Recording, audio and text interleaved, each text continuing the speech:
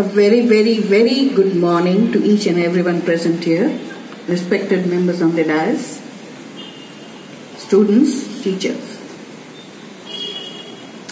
I'll begin with a story, small one. I always do. एक बार एक balcony में एक पिंजरा लटक रहा था, सोने का पिंजरा था, जिसमें सोने की कटोरियां थी, जिसमें मेवे थे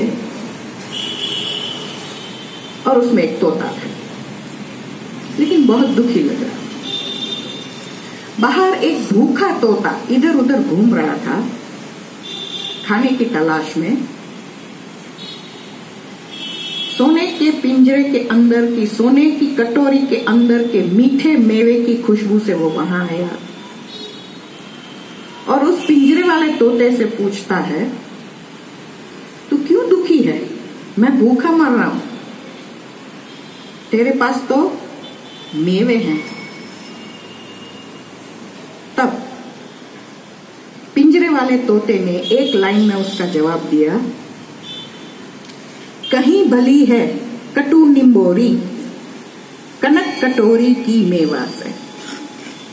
मतलब बाहर घूम के कड़वी निम्बोरी खाना मुझे बहुत अच्छा लगता है, ना कि सोने की कटोरी में से मेवे, क्योंकि मेरे पास आजादी नहीं है। इससे from this you can make out the importance of freedom. None of us have experienced what not being free is. Today we are so much habituated to our freedom that we take it for granted. This is one mistake in life we should never make. The greatest gift that a human being can get, or even any living being can get, is freedom. Freedom of his movement, freedom of his living the lifestyle that he wants, and above all, the freedom of having his own thoughts, his own identity, and his own personality. The country also has its own personality. India was once Sone ki chidiya. Today, there is a craze in the world. I've seen people literally begging the officials at the American embassy for a visa to America. Why? Our country is as good or better.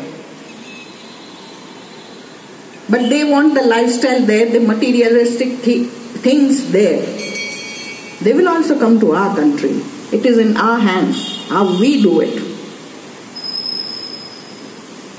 Children, on this Independence Day, I just want you to think about the way things were 75 years ago, about a quarter of a century ago. Freedom is a very precious jewel awarded to us and awarded to the lucky few in this world. Today we are governed by rules and regulations in this country. But these rules and regulations have been created, made in keeping in mind that the people of the country come first. We are fortunate to be living in a country which is rich in resources, rich in culture, rich in heritage, rich in its youth and its talent, rich in its old age people and their traditional cultural values.